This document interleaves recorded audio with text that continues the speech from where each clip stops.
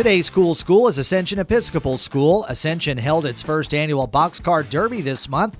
It was a way to make learning formulas, equations, and writing fun.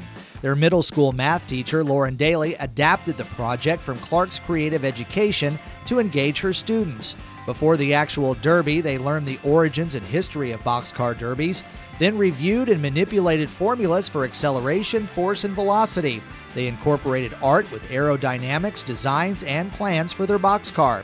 Now, when race day arrived, the students assumed their roles to collect and analyze data. They did the calculations and awarded the fastest car, the car with the most force, and the car that traveled the farthest. The goal of the project was to provide learning opportunities for students to collaborate, communicate, and think critically.